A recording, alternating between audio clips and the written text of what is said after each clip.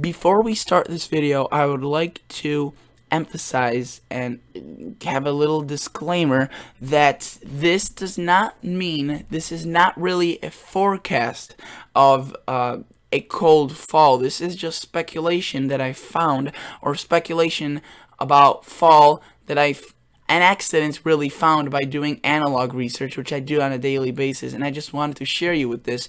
And literally, it is why this upcoming pattern change could set the stage for a very cold fall. It's not a 100% chance, and this is just speculation, and I really wanted to share it with you. So again, I apologize if this sounds a little bit too aggressive, but that's, it's not supposed to be that way. Also, consider subscribing before we get into this video. Thank you so much, and enjoy the video. Hello everybody, welcome back to another video. I'm hoping you guys are all having a fantastic day. So today's upload is going to be an episode on why this upcoming pattern change could set the stage for a pretty chilly fall. And I've made a similar video like this in the past, and it was talking about a different pattern change about July. But now I'll be showing you why this pattern change, which would be leading to a cold August potentially, would indicate a chilly fall. And I'll show you why a cold August may, indicate a chilly fall. So that's what this video is about. If you like anything that's weather-related content, if you like watching these videos, if you like anything about weather, I'll tracking snowstorms, hurricanes, any big major weather event, you could subscribe to this channel. I've been doing this for 4 years, and I really enjoy doing this. It's a pleasure of mine to do this, and I really enjoy making these videos for you. So really consider subscribing down below. And let's look right now. Let me show to you what the models are showing, and then I'll show you why this means a chilly fall. So first, let's prove it to you, if you will, that this August will be on the chilly side. So right now we're looking at, or at least the beginning part of August, but it's looking based on the teleconnections, which I'm not showing in this video. I may show it in a different video. Why, they're also showing a pretty chilly end to August as well. So we know that, and sorry about the sniffling, I have a little bit of a runny nose. It's not really a cold though, so I apologize about that. But let's look at the ECMWF model. It's the European 500 millibar geopotential height, and this basically shows us where the troughs and the ridges are gonna form. And if you know anything about meteorology, you know that the troughs and ridges, basically when there's a ridge over a certain area, there's usually warm air. When there's a trough over a certain area, that's usually chilly air. So let's look at the European model. Notice how this is around the Tuesday of this week time frame. So if you're watching this on Sunday, it's this upcoming Tuesday.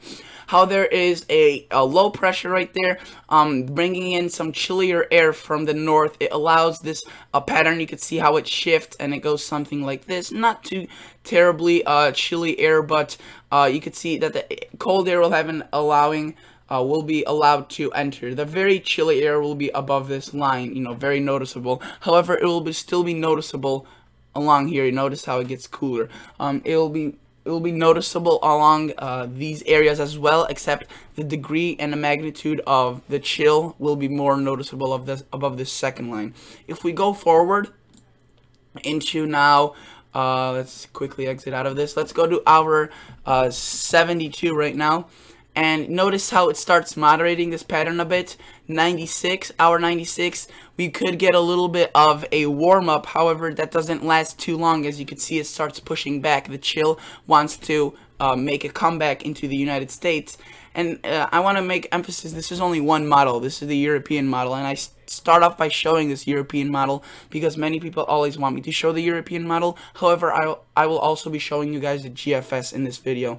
If we go to hour 144, nothing too remarkable yet. Still, you can see it's not a heat wave, but it's more of a ridging pattern, so we get a little bit more of warm air. But then this is where the pattern starts breaking, and we see a potentially a big chill. Notice how it really dives in here, and that's the little I called it like the interesting feature on my video a couple days ago, and that is it's making now its way down into the US, and you could see that if we were to draw out the trough, it's fairly noticeable right there, especially across the eastern U.S. The jet stream's riding something like that, and the winds along it are bringing in the cold air or chilly air at this time of the year into the eastern and central United States, which is definitely going to be noticeable. So that's the European model.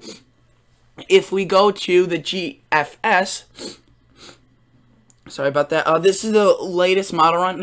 This is the 12Z, the Sunday. So it also, see how it shows a little bit of that troughing maybe across next week Sunday, just a tad bit, nothing too awfully big. But then notice how, I mean, the GFS shows it even more. A fairly strong ridge. This one's actually very powerful. You could see how it's also not necessarily bringing it down too far south, but the magnitude of it to the north. I mean, look at that. That green right there, that is around the 564, 558 thickness line, and we are about right here for some of locations up in southern Canada, and down here is where it is the 32-degree line. So obviously, yes, this is still probably the 60s and 50s, but it gets pretty chilly for the beginning parts of August. And this is as far as it goes, the new model run. If we go to the previous one, notice it has the very same feature, pretty big chill off. It doesn't obviously last for awfully too long, but it definitely, there is no signs of a heat wave. Notice how the worst of the heat stays down to the south, and these dark red colors is what we had a couple of weeks ago across much of the United States when there was heat advisories and heat warnings.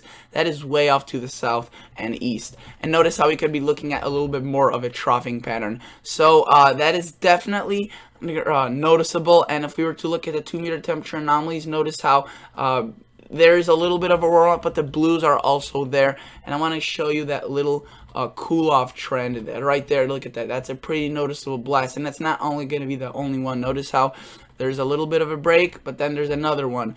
And you know, this is really hard to predict in nature, because a lot of these models are switching back and forth because the summer is very hard to predict. I mean, we could have, you know, daytime heating, just one thunderstorm cool things off and start a mini cold front, and it's more dynamic. That's what I'm trying to get at, that the pattern is way more dynamic during the summer. And if we were to look at the CPC, which many people think, you know, they're like, oh, this kid doesn't know anything what he's talking about. Climate Prediction Centers are the best. Well, you could see that the 8 to 14 day outlook is also showing chillier temperatures. Nothing remarkably cold, or at least their confidence isn't high in that. But they're definitely showing a below average region for the U.S. And I want to show you why this is monumental in terms of showing the in terms of indicating a cold fall. So let's go to this slide presentation, and I want to enlarge this soon. So let's go to present, and I want to show you this. So sorry about that unofficial little transition right there, but that's, you know, that's the best I could do, I guess. And let's go back to subscribe, yeah. But this video is going to be why this upcoming pattern change sets the stage for a very cold fall already, you know. Again, consider subscribing. I really appreciate it a lot. Means a lot. So if we were to look at August of 2014, 2013, 2009, 2004, all these years had historically chilly Augusts, and you know, this magnitude may seem, whoa, look at that. That is very Arctic air. Well, it's not Arctic air. You could see that it's only 0.08 of a degree of difference. It's just that they're showing that these colors are deep because it's over a span of so many years, yet it still is below average. That's why the significance and the increments are much smaller, and the significance is much greater, since it's over a course of several years, not just 1 year, where you could just get one pattern set up and you could get above average temperatures. Usually if this was over, say, 2 years, and it was showing this cold, it would be -6, -8 degrees in difference. But notice how this August of all these years is chilly. So I don't know, and I don't think that it will be this chilly this August. I think it'll be a little bit more moderating, but many of these years that even had the moderate Augusts still ended up producing a chilly fall. So you can see that the cold August usually produces a chillier September as well.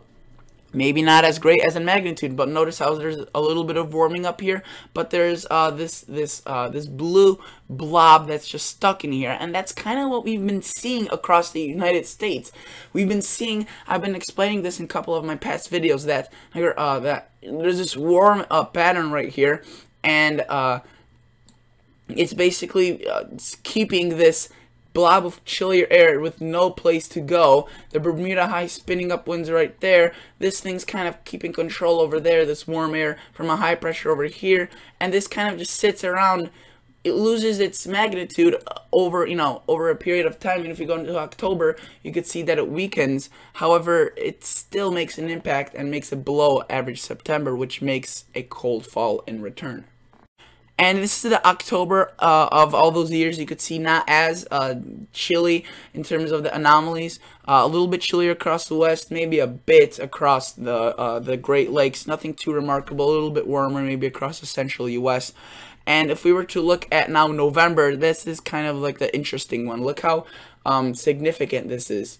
They have a very significant correlation. So again, this isn't a set in stone long range prediction, I guess, if you want to, it's not a model, but it's the analogs, which in my opinion, analogs are a very historically accurate sense of what we could be looking at. All you got to do is find a certain pattern that is occurring now and see how that certain pattern that occurred now in years past affected the upcoming months, and that's basically what I did in this video.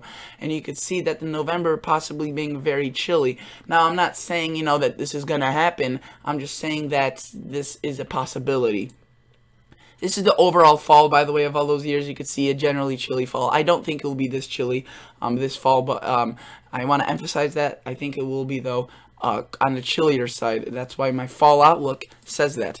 And this was just from a previous video, because I used, so this is not really important, because I used the slides from the same video, because I found that the August and July and the whole summer had a similar pattern. So basically this is from a previous video that I used, all these slides. It's just that I modified it into using August instead of July. So this may seem similar, that's why. So thank you guys so much for watching. Consider liking, consider subscribing, and I'll catch you all guys on the next episode. See ya. Bye.